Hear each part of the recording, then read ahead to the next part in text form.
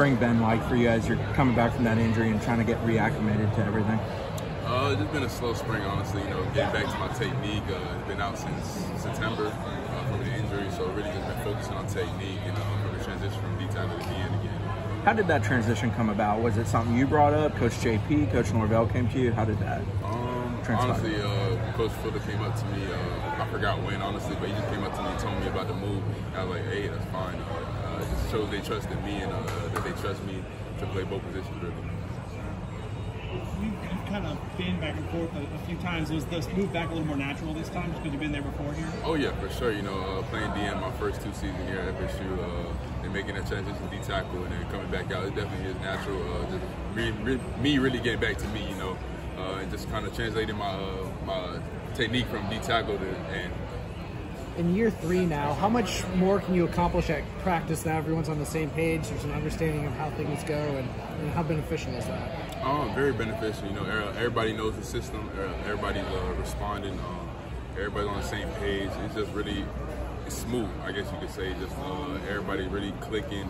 And we do have our off times, but really everything's been smooth. Everybody's on the same page, focused, locked in, everything. What's it been like getting to know Jared Burris and also seeing him perform on the field?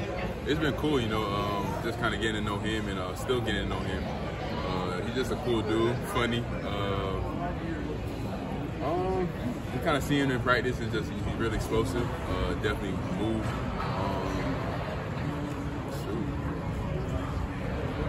I've seen some flashes of just like him really being dominant and just continue to show that, and just him coming to show it.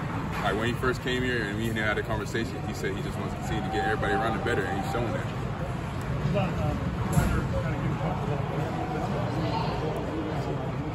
Leonard's doing great, you know, just kind of seeing him in the film, just seeing him get comfortable, really taking on blocks and really getting comfortable and taking on that position at the end. It's been great to see him.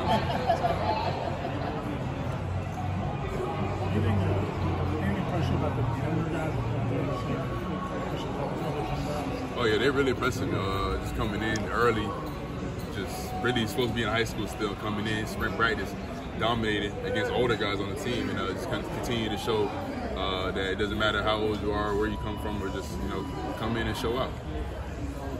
What was it like when you went in that locker room and got to see a new look? It was crazy, you know, just kind of seeing the whole locker room. Because months ago it looked like this locker room, and now you come back March, everything's completely different. It looks great though. It looks great. I love it. Can't wait to be in it. Was it maybe at this year? Not really.